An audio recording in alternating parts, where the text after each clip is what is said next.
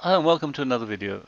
In this video I want to talk about the status node in Subflows, and the video arises because I got asked a question on this, and I realized that I hadn't put any information in the tutorial, and I'll put a link in the video description below to the tutorial on the site about Subflows, but there's no information there on the status node.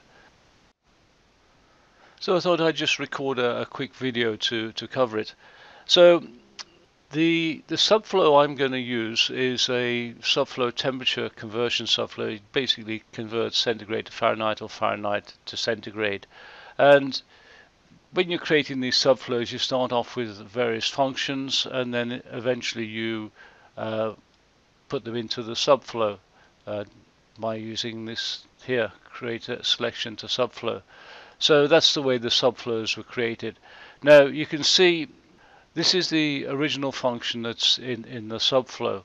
Now I'm not going to go into the actual details of this, but basically you pass it in a payload, and this is 30, this is the temperature, and you tell it what to convert to, and it's C for centigrade, F to Fahrenheit, and Z is obviously not going to work, which is why this is labeled bad. So this is going to put a bad command in here, and this is going to put good. So we got 30 going to convert to Fahrenheit.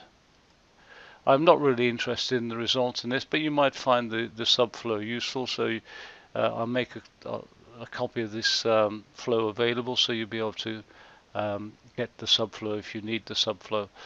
Right, so let's just clear this on here, and if I inject the bad into here, you can see I get an error message in the status. And I also pick it up in the status node here, and it tells me it's actually from the function node. The source is the function node. So that's all working perfectly okay. And if I put the good value in here, we get the value coming out. Okay, so now the next step is to put this into the subflow, which I've done into this subflow here. And I've actually got two subflows. One is the version 1 and one is version 2.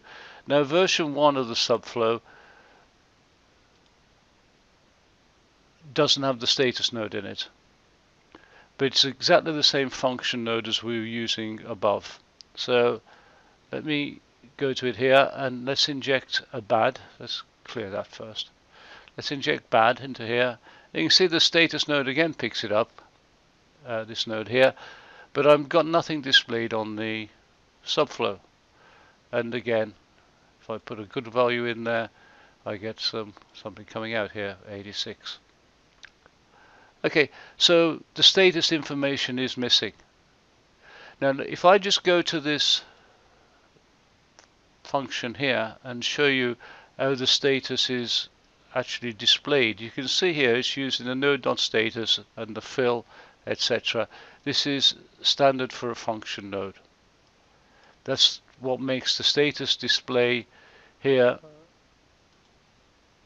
on this function node here. But it's obviously not working on this subflow here. Now to make it work on this subflow here, I have to change it slightly. And if I just go down and demonstrate it, I'm going to inject a bad one in here, and nothing's working, and I'm going to inject a good one in here, and sorry, it's coming out there. Now I haven't yet converted this, so what I'm going to do is convert this to make it work and make it display the status information here. The status information it's currently displaying is because I was testing it earlier, so we can ignore that for the time being.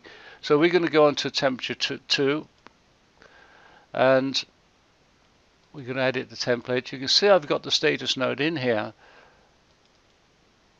but what I need to do here is not use the node.status to do it. I need to return a payload. So I'm just going to comment out this, comment out the return, and then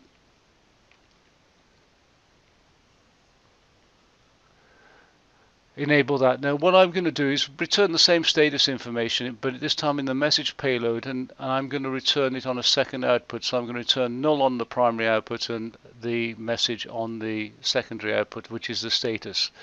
And now we've got it here. The second output goes into the status node. Okay, so let's just deploy this.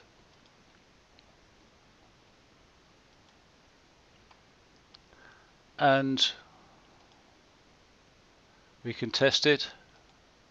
Now we display the data here, and we send the good, and now we're sending the value here. It's doing that because I got it to send the payload also to the status node, even when it's a good payload. Now I could actually send it like I'm doing. Notice on the bad one it actually puts it in red circle. Something to remember on this function node here,